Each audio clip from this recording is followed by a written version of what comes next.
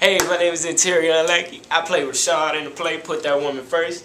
And the reason why I think that it would be, exciting for me is because it's life-changing. Tired of getting food. Yeah, but anyway, there will be mountains that I will have to climb. And there will be battles that I will have to fight. And victory or defeat, it's up to me to decide.